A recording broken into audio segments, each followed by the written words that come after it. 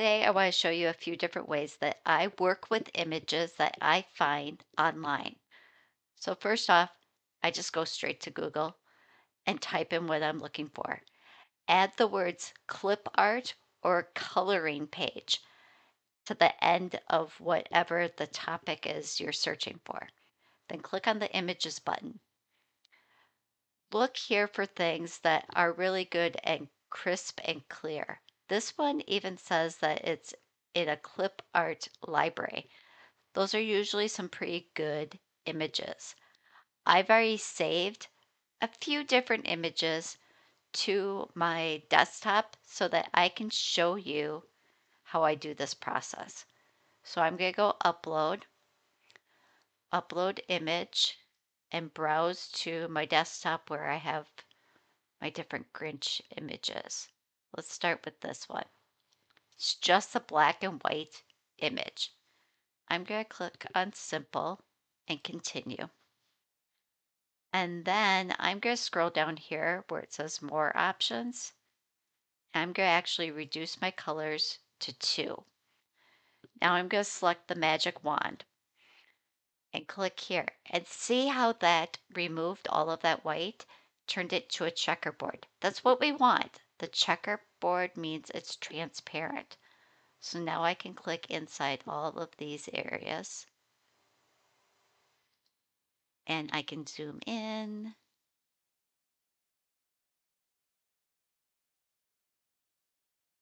and get these little areas. I know I saw another spot that I wanted to get. I'm going to go preview cut image, and now it's going to show me my lines. I'm going to go with that, I think. Let's zoom back out. I like it. Apply and continue. This is where about 90% of people go wrong.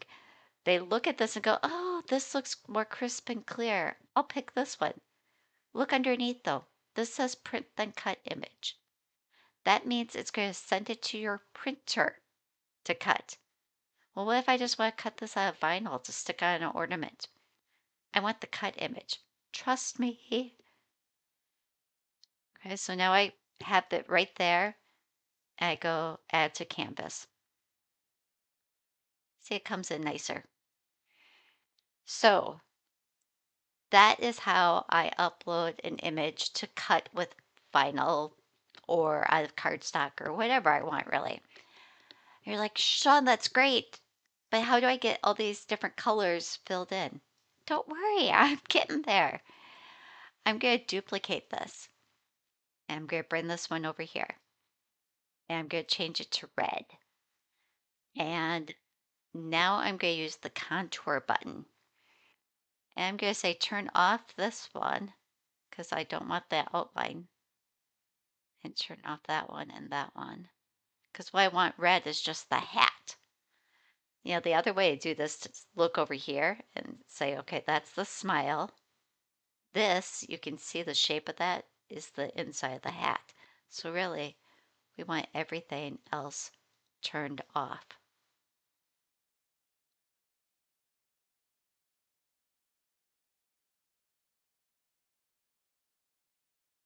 And if we go like this, see, that made the hat red. So let's do that again. And this one I'm going to do white because I want this fuzzy and that fuzzy on the pom-pom. So again, contour. And I want to turn off everything except for this is the fuzzy along the edge. And this kind of looks the same. So I'm going to watch what happens over here when I click this. See, the whole thing got lighter. So that's how I know that's the right piece. So then this looks like the pom-pom. Yep. Okay. So now that I know I have those two isolated, I can just turn everything else off. Contour is amazing for changing your images around and removing parts you don't want. And don't worry too much about lining it up perfectly in here because when you cut it, that's when you really have to line it up. Oh, should we have made the inside of his eyes white or are those yellow? Let's make, hold on, let me check. His eyes are green when he's mean, but then they do turn white when he's happier. Okay, so then let's go and just click on that white layer again. And I can do that from over here also. So now I can see I'm selecting just the white. So I go contour.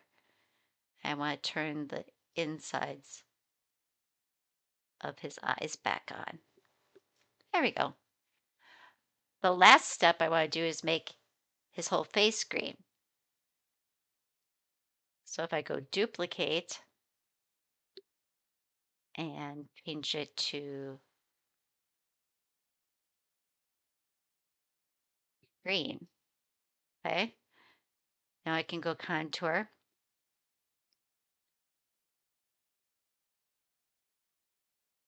So a lot of you might go, wait, turn out that outline made this all wonky. I couldn't get solid. Well, let me tell you why. Do you see down here how this gap, this, his face isn't closed off. So this is something else that I teach people. If you're using an image like this and the outer shape is not closed off and there's a gap, we have to close that gap. So I'm going to go into my shapes, insert a square, and unlock it so I can make it a rectangle.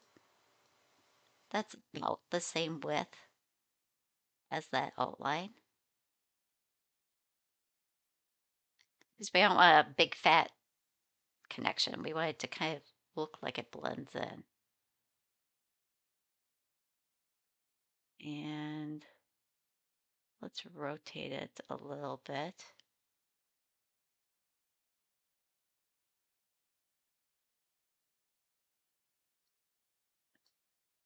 Is this perfect?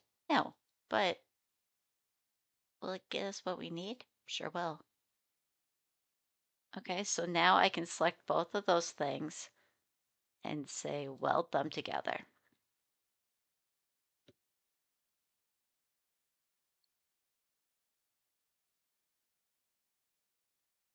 And see, now it's closed off. Oops, let's zoom out. So now when I click on contour, if I click that outline piece, you can see there's a piece that's the face that stays put together. Let's just do this just to see.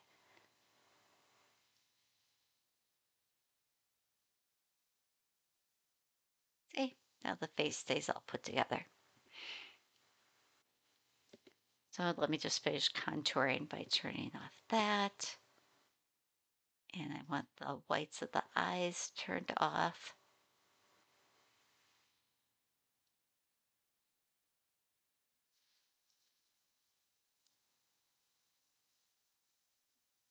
When I do my layered designs, I like to have my black a solid layer. That way, when I go to place the other ones on top, if they're not lined up perfectly like that, I don't see those little gaps. So I am actually going to close off the bottom of the Grinch piece by doing the same shapes trick.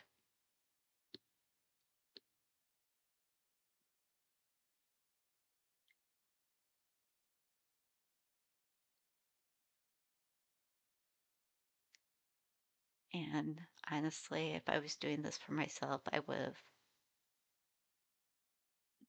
done this before duplicating, but I'm just doing this for a demonstration, so it's okay.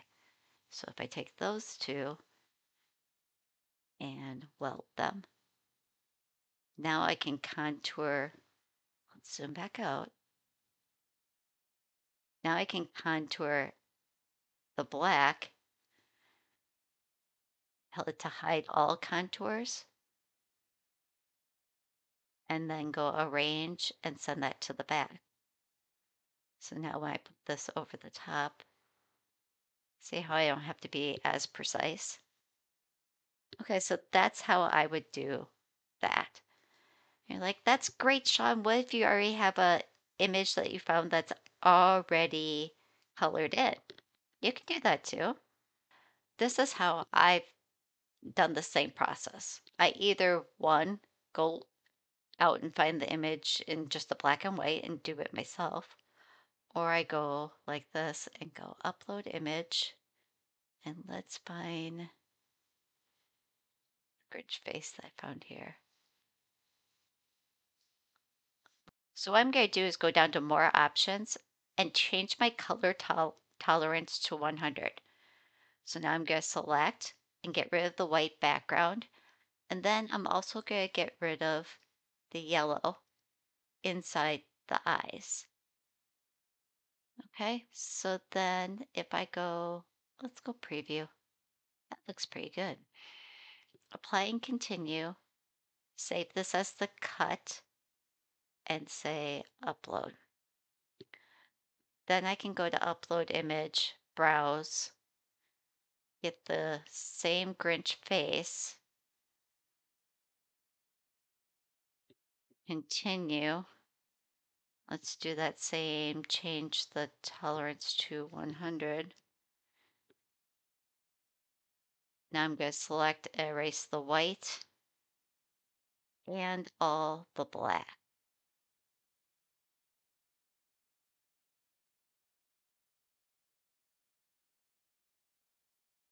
Now, when you click cut preview, you are going to see some little shrapnel of the black.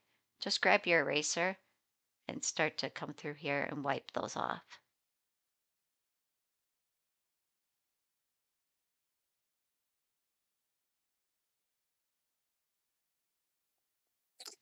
So now I'm going to apply and continue and call that yellow.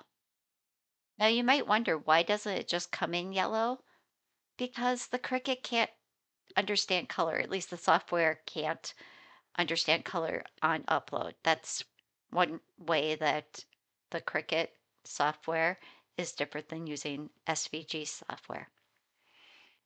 Okay, so now if I click this and say add to canvas,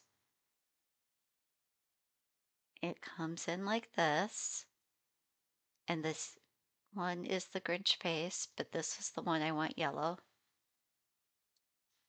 And now I can just place those yellow eyes right in there.